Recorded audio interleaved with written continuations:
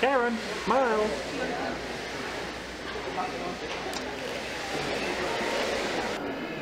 At least I've got some people here, this is good. It's not like there's no one. Unfortunately, I think he's going to be there for a little bit. Just letting off now. That'll be the train. What?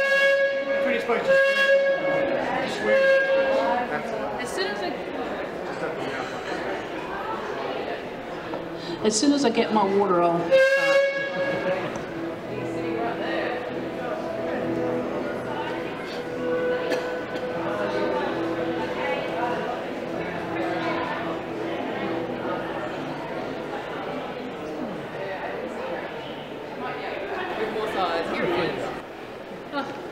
Think of something else to send him back for.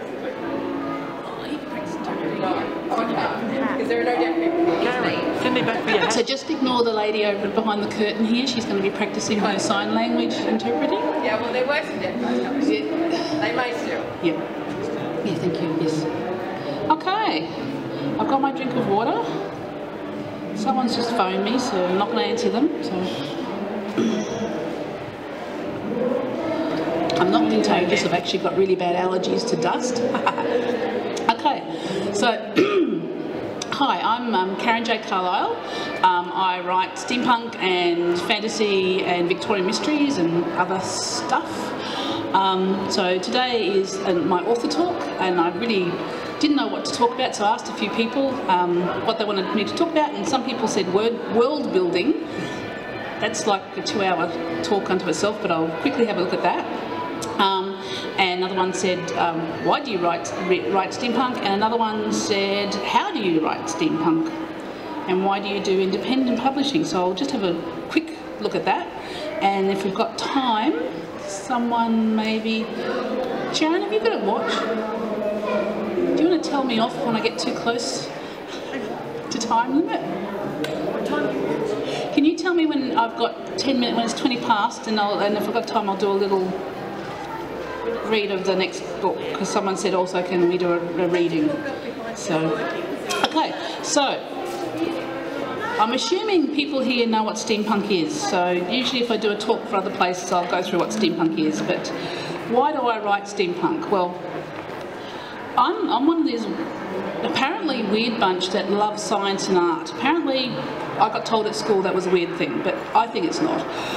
So with steampunk I get to put in science, because I try to have most of my science reasonably accurate, and I get to shove in a bit of art and fun with it too. It's a bit of whimsy, so I actually like doing alternate history, and I change it. Like the first book, Dr. Jack, is about Jack the Ripper, because, you know, I've been thinking about Jack the Ripper for quite a long time, and I've got a friend who's a Ripperologist, and so I did my version of Jack the Ripper, and he's being, or may not be, organised by a secret society in their nefarious plot to take over the empire. So, history doesn't always happen the way we think. I like it because it's whimsical. You can do all sorts of weird and wonderful things. And that brings me to how I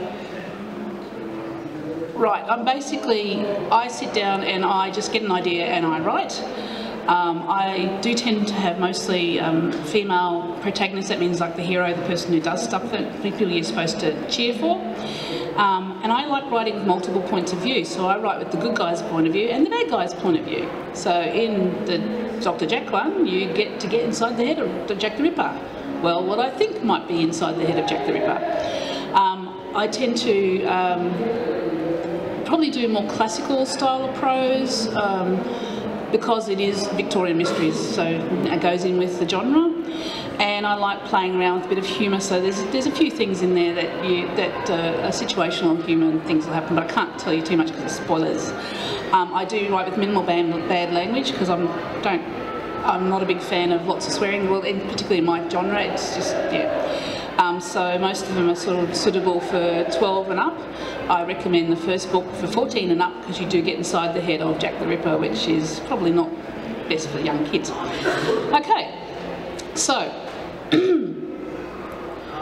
someone said, what about world building and steampunk? That was another question I had. So world building is a really big thing. So that's basically how you create the world. So in my steampunk, I cheat a little bit. So you've got two different ways you can do it. You can create a whole world from scratch, which is what happens in most fantasy novels. They start from scratch, they work out everything. Or you can, with steampunk, you can go for alternate history. So you find something in history that's interesting, and then you twist it. And that's what I really like doing. I go, what if? That's a very big thing that happens a lot in steampunk. People talk about what if. So I get real history and I change it. Or I find one particular thing about history and I'll play with that. What you need to do with steampunk is you need to decide how accurate you're going to be. What parts of history are you going to keep and what are you going to change and why are you going to change them? There's also deciding how much steam and gadgets. So some people like lots and lots and lots and lots of gadgets dripping everywhere. If you have gadgets, you really need to have a reason for having the gadget. You can't just, there's an old saying, well, in steampunk people have heard it, don't just stick cogs on it. If you're going to put gadgets into the story, you really need to have a reason for that story. In mine, I'm a bit more what they call steampunk light.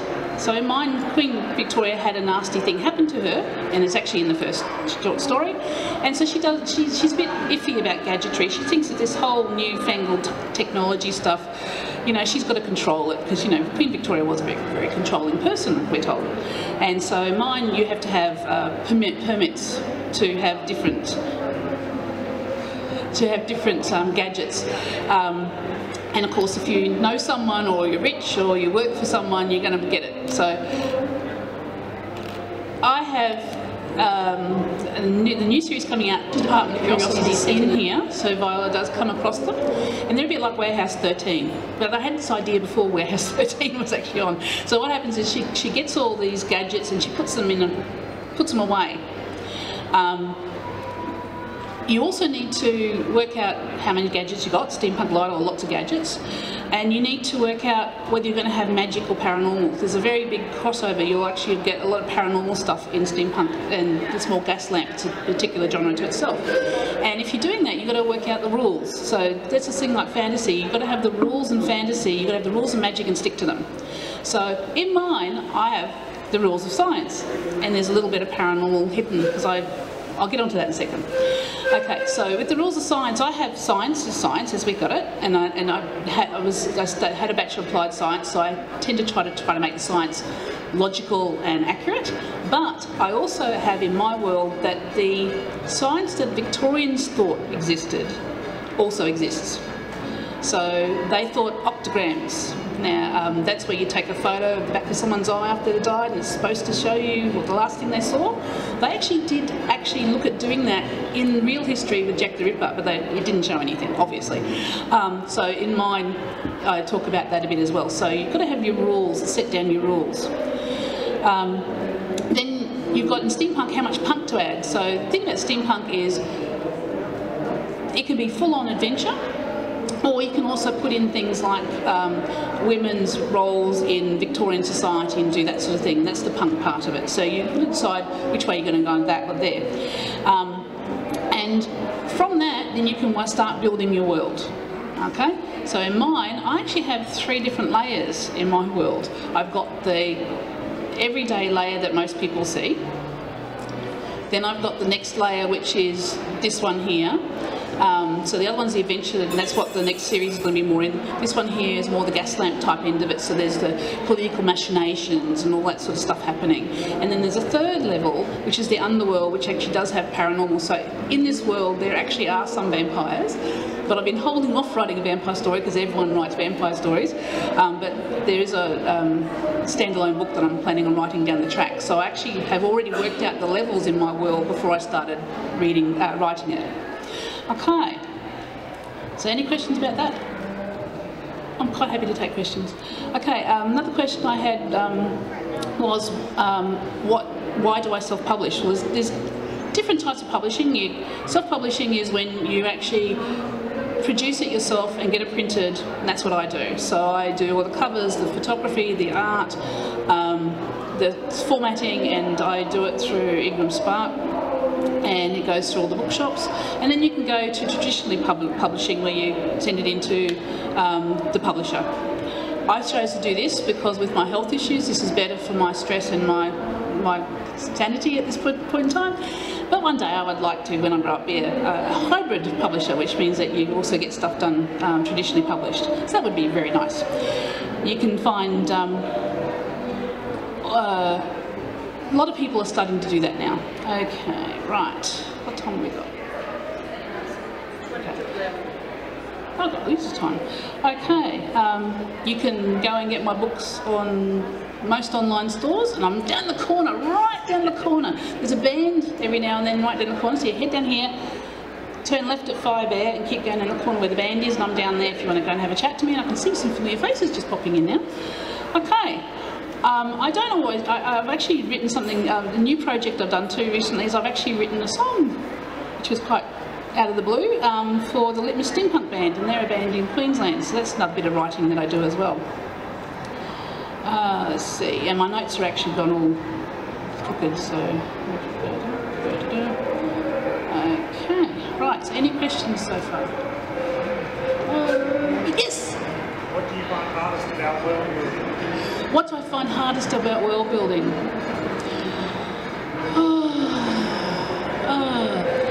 Making decisions. So with this one, it's not as bad because the actual world is there. And the good thing about Victorian era is a lot of people know a bit or know about a little bit about it from movies, books, whatever research. Fantasy ones are a little bit different. Like I've just written Aunt Enid, which I don't have here, which is a fantasy mystery. It's set in Adelaide, and it's more of a fantasy, but I've set it in modern Adelaide, so that's a bit easier. But you have to go and do research. For me, I don't find it hard because I was always a bit of a researcher anyway, because I've also done medieval and Renaissance reenactment, so I used to do that. I live in dread of getting the wrong fact because there are people who you'll do a fact. If you change it, that's okay, but if you have a fact in there and it's wrong, you get told. You do, you get told. You go, oh, no, it's not actually that, it's this. So luckily I know a friend who's a true crime author and ripperologist, and when I was doing the first one, Dr. Jack, I actually ran a few things through her. But I knew that fairly well because I've been watching documentaries for ages on that. So it probably is getting the facts straight and making the decision on what to change, because if you change the wrong things, it just falls flat on its face. So. Okay, any other questions here? In your world building, yeah. Have you ever come up with an idea that you realised was going to break one of the rules? Well, and how did you deal with it? Did you? Yes, yeah? Yes, I did. I wrote it. Initially, I only had the 2 levels of the world because I wasn't going to write vampire stories, and then I wrote a short story about Tesla actually, because in my world you don't have a lot of electricity, and I couldn't figure it out. And then I suddenly thought, aha, yes, if I make it. Oh, I can't see that, it's a spoiler! Oh. If a certain thing happens, then that's an excuse why they don't have electricity. And so from that, this other layer, this paranormal layer came in, and I've written 2 short stories in that one already, and I've got a standalone book. There we go. Oh, no, come on. Yep. And I've got a standalone book and possibly another one in there, some one level things. So yes, I have. Card full. Ah, my cookies. Okay. Oh, sorry. You could have said words. That's as bad as I get. Okay, right. So, steampunk books. This is where I'm going. Oh dear, I've got to have my notes alone. Yes, I have. So one of the short stories I wrote which changed the rules is The Case of the Murderous Migraine. It's actually coming out in an anthology that's coming out in October. It's a Canadian anthology, but it'll be available online called Dead Steam. So there's a thing called Dread Punk now. So there's punk everything. There's cyberpunk, which started it. Then you've got steampunk, then you've got cog punk, then you've got Tesla punk, then you've got valve punk, then you've got diesel punk. And there's a thing called dread punk, which sort of is this steampunk gas lamp horror mix over thing. Am I saying any words that are too hard?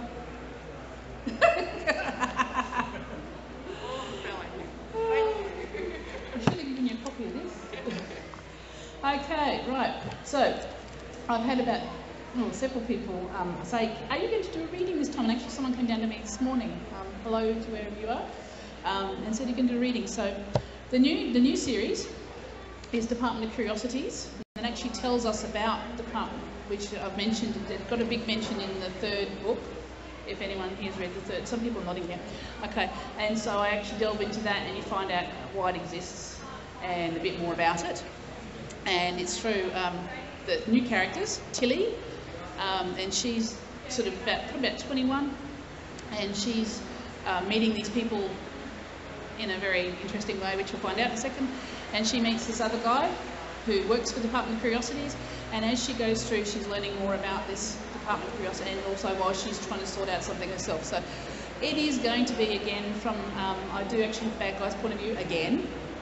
I just find it, I know, I think a lot of writers and actors and stuff said that the bad guys are more interesting. They're more kind of right, yes. I see some nods at the back of the head there. Okay, right, so I always get nervous when I do readings, so, okay. So, Department of Curiosities, okay. Chapter 1, of Rivals, Surprises and Escapes. I should have left you where I found you, Tilly whispered. She shoved her gloved hand into the coat pocket and pulled out a brass-covered sphere. Sorry, a brass-covered sphere, the size of a large marble. She held it out before her. Even in the dimness of the unlit hall, the finely threaded steel and brass pins inserted partway into the sphere glistened. Its chain slithered over the wrist as she turned it over. The inner content of the brass sphere was just visible, an amber glass orb fitted snugly into the metal shell. Its face spun to face Tilly. Thin-wedged pupil looked onto her, widening to fill two-thirds the aperture, as if trying to consume every morsel of available light. She avoided its stare. "Oh, don't look at me like that," she whispered. "I'm not going to fall for that one again." A clatter echoed down the dark corridor. Tilly froze mid-step. Something thudded on the floor. The sphere's pupil snapped down into a narrow slit. She swung the direction of the noise. The Chinese urn at the other end of the hall had toppled onto the carpet runner. Tilly squinted into the darkness, searching for the culprit. The hall was empty. A picture formed in her mind, green eyes, dark fur. She shook her head. "No, I don't think the doctor has a cat."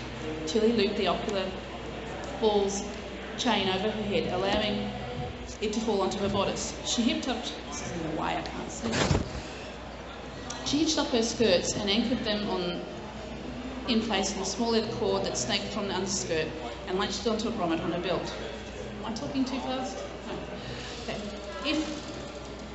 If the unraveled ruckus continued in the hallway, they may need to execute a quick escape. They weren't exactly invited to this party. Downstairs, the noise invited guests crescendoed. Piano music wafted up the stairs, party-goers warbled an unrecognisable tune, conveniently masking the unwelcome noises in the hallway. Everything was ordered and civilised, as it should be. Everyone remained either in the dining room or the drawing room, as expected during the dinner party. Everyone, that is, except for the intruder who had announced his presence by knocking over the Chinese urn at the opposite end of the hall. Tilly edged backwards. Her fingers searched for the niche under the stairway where she could slip out of sight. At the end of the hallway, a lantern flickered, bobbing slowly as it moved closer. Tilly's breath quickened. She shrank into the niche and held her breath as the rival's shadowy outline crept past the urn, climbed up the staircase towards the family's private rooms. Was he searching for the secret also? For the doctor's secret also? How did he know? She needed to find the workshop before he did. She crept out of her sanctuary. Downstairs, piano music fell silent.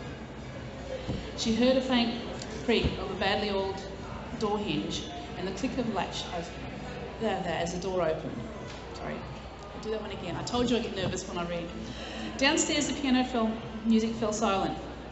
She heard a faint creak of badly oiled hinge and a click of a latch as the door closed. That's important. Tilly waited. Had the guests heard the noise? She tilted her head to listen. There were no footfalls on the stairs. The music started again. She let out a slow, measured breath, emerged from her hiding place and sneaked up the stairs following her arrival.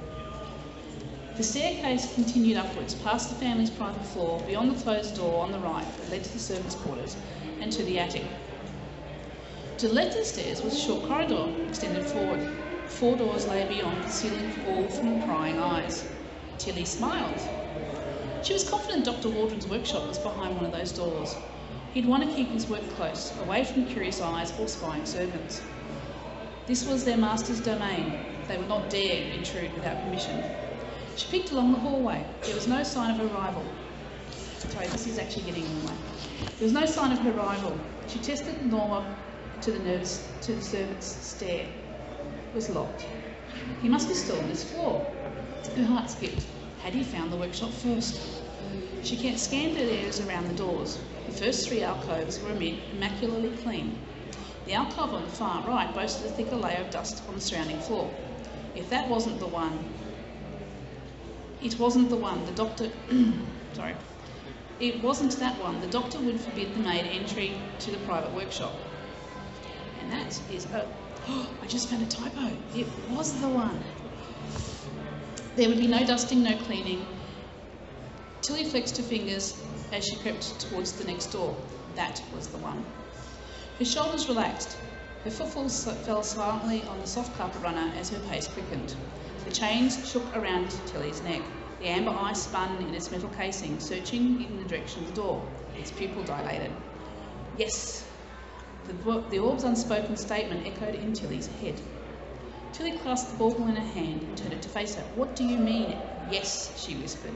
The orb stared back at her blankly in reply. Tilly scowled. I hate it when you're so cryptic.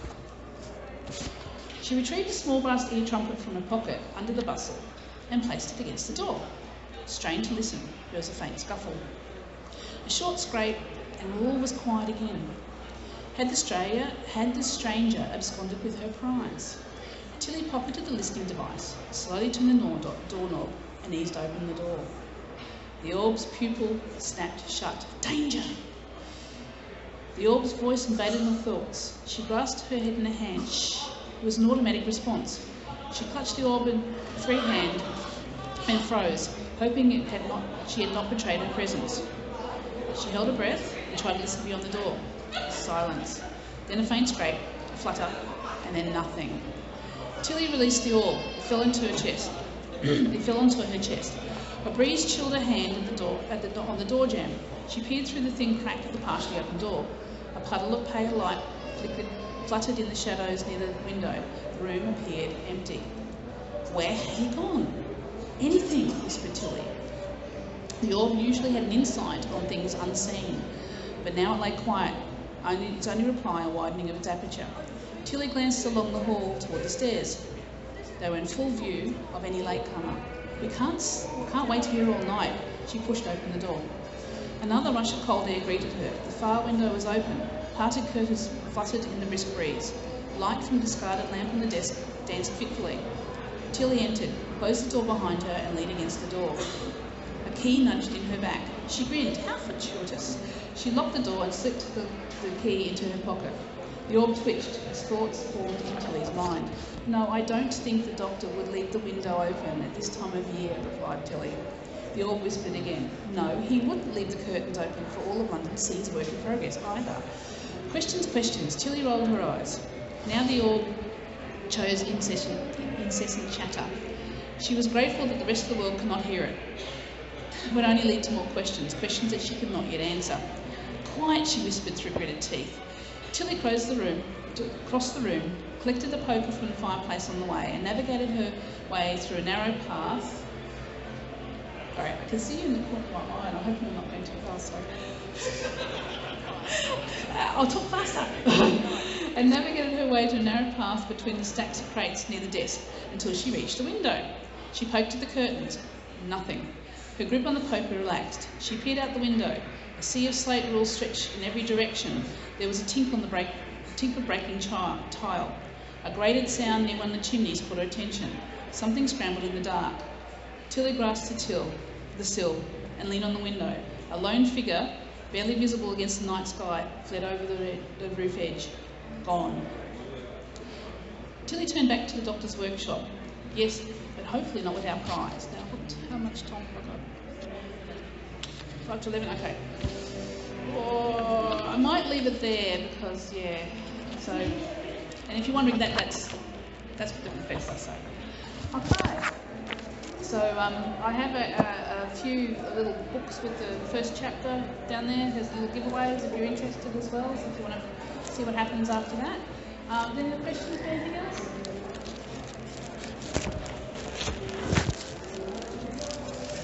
Where did you get that first? Where did I get? This was given to me for my anniversary, for our wedding anniversary by my hubby, and I think he got it at AliExpress, I think. But yes, it's mine. Someone's already tried to buy it off me. It's mine. I was more worried about money. Okay, so these three, that's the full series for the Viola Stewart series at this particular point in time. So I've got all 3 books down there. The new one is going to be Department of Curiosities, so it's the same world, different characters. It's due to health issues this year. I was going to try to get it out before Supernova, but that may not happen. It's probably more likely it's going to come out early next year. So you can sign up for my newsletter, and I can tell you how to pre-order it. And that's actually going to be a thicker one, so it's going to be about twice as thick. It's actually a novel length, so it's not a novella or short stories or anything. It's actually full length, and there's going to be 2, possibly 3 books in this one. I've also got Aunt Enid, which is the paranormal fantasy mystery as well. And I'm down in the corner, so head down the end there, turn left at 5E, that's one with chainmail, so you can't miss that one, and head over towards near where the bands are, and I'm just at the end on the left there. Yeah, so anyone else got anything? Thank you. Thank you for turning up, it was lovely, I had people here.